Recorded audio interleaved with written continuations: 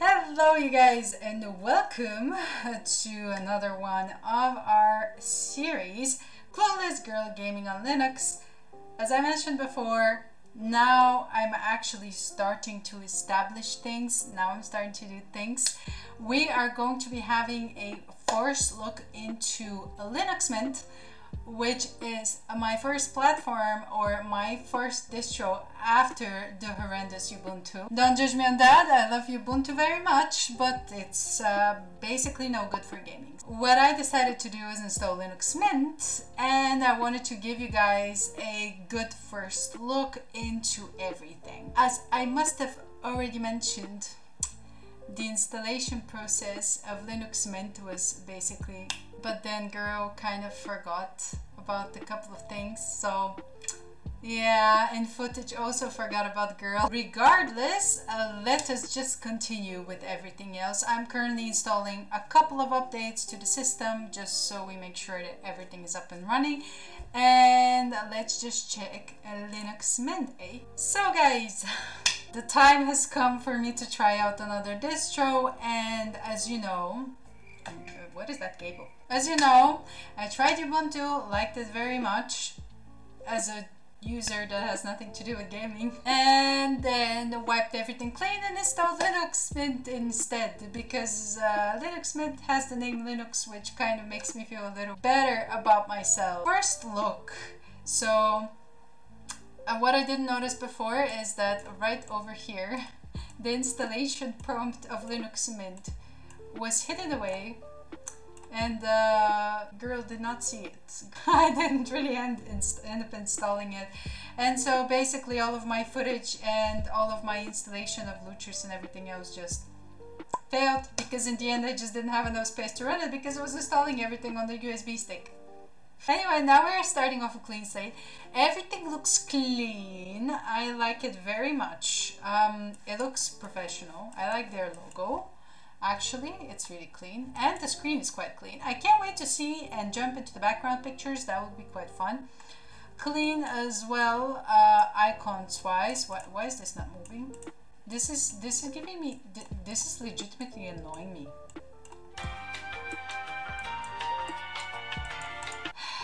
I can't move the icons like that. Okay then. Okay. Well, as you can see, I have a couple of tabs open, including OBS. This is pretty much the only program that I have installed so far. The installation of OBS was quite easy. We'll be installing a little bit of Steam, a little bit of Luchers, a little bit of games, hopefully, without my memory crashing again. And we'll be able to see everything we have so far. So basically, home directory right here is where you can open it up. And what we're seeing here is a couple of things, really neat: desktop, documents, downloads, music, pictures, whatever you may want to have, public, templates. For your usage, everything is green and black, which is quite nice on the eyes. Maybe it will be better for people that have some trouble seeing color correctly, or some colorblind people that don't really do well with the reds and oranges, but I'm sure that you can change everything and customize it regardless. Needless to say, I kind of quite like how it looks like with the black and the green. Everything is pretty sleek. You can see everything for dummies over here on the side, just in case you kind of get lost from this directory, documents, downloads, music, pictures, into this directory, which is also desktop, documents, music, pictures. I am so happy. Recents and file system, these are the most important things. The trash, oh my god, the trash. I have to tell you, there is no such thing as looking for the trash or recycle bin in Arch Linux or Ubuntu. They are non-existent. As a Windows user, when I open the home directory and the files and I see the trash right away, this is like my holy grail. This is everything my people have been singing about. This is everything that I wanted to see. So thank you very much, Linux Mint, for actually putting in the time and effort to make a small little icon and connect the directory to the home directory called trash. Thank you, you're amazing. Network as well, you can see all of the available networks, I suppose. A Windows network that is connected to currently, which is quite neato. Unable to mount location. Never mind. Stop giving me scares, Linux Mint. Also, another difference, amazing difference to Ubuntu, is that you can actually click on the separate tabs. This already looks to me a hell lot more like Windows than it does Ubuntu. Ubuntu did not have this option. Its original way of showing the taskbar was also on the top, which is completely, well, why is it on the top? I have no idea. And also the icons that you had here in terms of customization and clickability, you didn't basically have. You had only one click field and you just basically could not select any of the icons that were separate. It was just like everything bashed all together. If you don't know what I mean, you can just check out the video I did on Ubuntu. So basically what I have here else is my menu, my amazing menu. And again, I don't know how I can express it. Thanks you so much, Linux Mint. Thanks so much, Linux Mint, for actually making this possible. This is amazing. You see Firefox web browser, you see your software manager, you see your system settings, you see your terminal, you see your files, you see your lock screen, you see your logout, and you see your quit manager to shut down the computer. Why is it so hard for other distributions to have this aligned?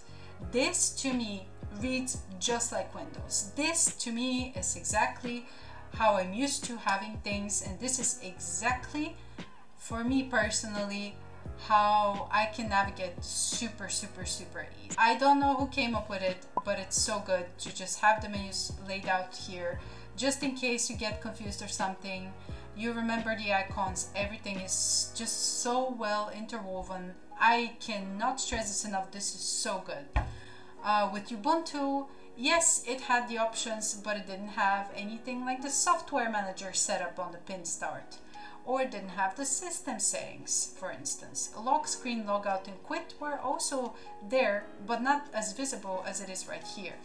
I feel like this distribution already, I can say for sure about it that it's probably going to be good for people that are not that well versed in different operating systems.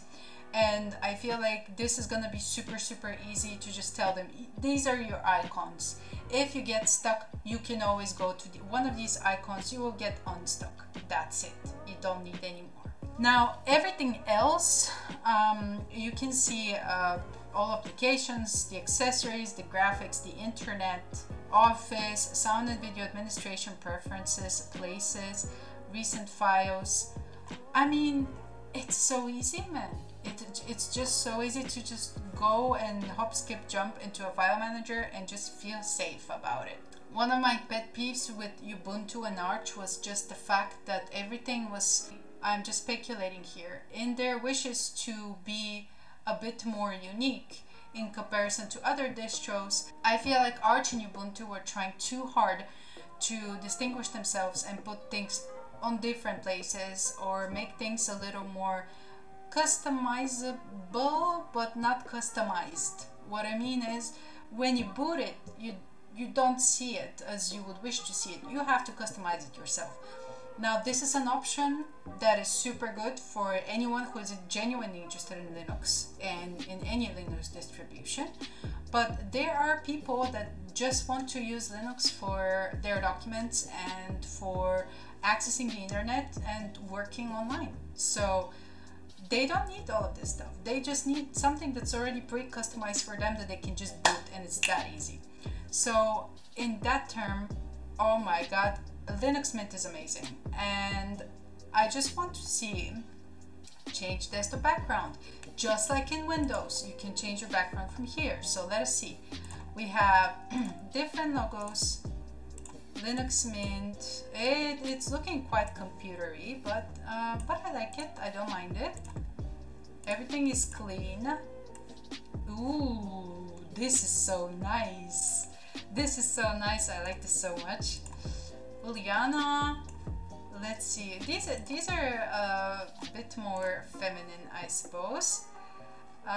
We have quite a few images to choose from for the people that like to customize things. And oh, it's Japan, I like it. It's the Tedious, I like it already. But let's do some justice and do some justice. Let's just leave it at the beach, maybe. I like the beach. And it's summer now. And I'm in beach mood, okay? In beach mood. And here you also have the settings where you can choose a color, picture aspect, slideshow if you want it. Well done, Linux Mint. I love this. This is so good. This is so easy to use. This is so good. Honestly, I am super hyped about this distribution. The only thing that kind of annoys me, I just can't move my icons because I suppose that that's the way they stay. Yeah, okay, okay. I can't just, yeah. Regardless, that's the only thing that kind of annoys me, because what if I want a clean desktop? What if I don't want any icons on my desktop? What if I just want them over here to just pin them down? Then I'm sure there's an option that I'm too dumb to know about hiding these away. But to be quite frank with you, it already, like, this is such a minute detail that it has nothing to do with anything. The desktop environment is amazing, and unlike Ubuntu, it didn't take the system too much time to install. There was no crashes in the meanwhile. I literally just booted the live environment and I installed it from there, which I think is amazing because it gives you a bit of a preview. If you have it on a USB stick, obviously it gives it a little bit of a preview, so maybe you can teach someone how to work with Linux Mint before you even install it, and they can see if they actually like it, which is another amazing plus. By the way, this video is not sponsored by Linux Mint, you guys. That's just my honest opinion of a clueless girl who's never used Linux before and only installed 2 distributions so far, Arch Linux and Ubuntu. Honestly, I have nothing bad to say, at least. I want to see if I can customize maybe the panels. Can I customize the panels? Yeah, I can. Amazing. I can make them smaller or bigger, the font size as well. Add new panels as well. Wow, okay. Panel edit mode. Ooh, that's so sweet. That's amazing, and I presume you can just add additional things here on the bottom. And here you also have all of your removable devices, your printers, your notifications. I'm getting so excited here. Yeah, that's so good. That's amazing. That's amazing. Honestly, and you can just switch the panels. Look at that. That's so good. That's so good. I love that. So you have a bunch of customization options. Icon size you can change as well, but you can't just drag and drop the icons because Linux Mint does not allow for that. But everything else is just awesome, you guys. I literally have nothing to say, nothing bad to say about Linux Mint. I'm only worried about the performance, how it will be like when I have a bunch of things open apart from OBS, just like Steam and maybe Lutris updating in the background, downloading something. I just want to see how that works out, and most importantly, I want to see how it runs during gaming. So is it gaming approved is the big question here, and we are going to have to see that, and we will have to investigate into this, because that is something that we'll have to solve on our own. Anyway, this, you guys, was my amazing reveal of Linux Mint. I legitimately have nothing bad to say about this distro. The only problem I ever had was not being able to drag and drop the icons on the desktop, which I'm sure is not that much of a big deal for the majority of the users, but I like it minimalistic. I like installing some things to just not have nothing on the background itself, so not actually have any icons, and instead just pin the icons down to the taskbar. But regardless of that, as I said, there's probably an option that I didn't even think about. But apart from that, you guys, this is amazing. This distro is absolutely awesome. Honestly, I have nothing bad to say about it. I will highly recommend it, both installation wise as well as usage wise. From what I just saw, everything just looks so easy. Everything is just intuitive, while Ubuntu and Arch Linux were not that intuitive in these terms that you would be able to use things easy and they would already be customized for you, versus you having to customize them after you've installed it and you've gone through the process itself. This is a no-brainer to me, and I love this distro already, and I hope that it doesn't crash and burn just like the other two. Well, just like Ubuntu, honestly, because Arch Linux didn't crash and burn at all.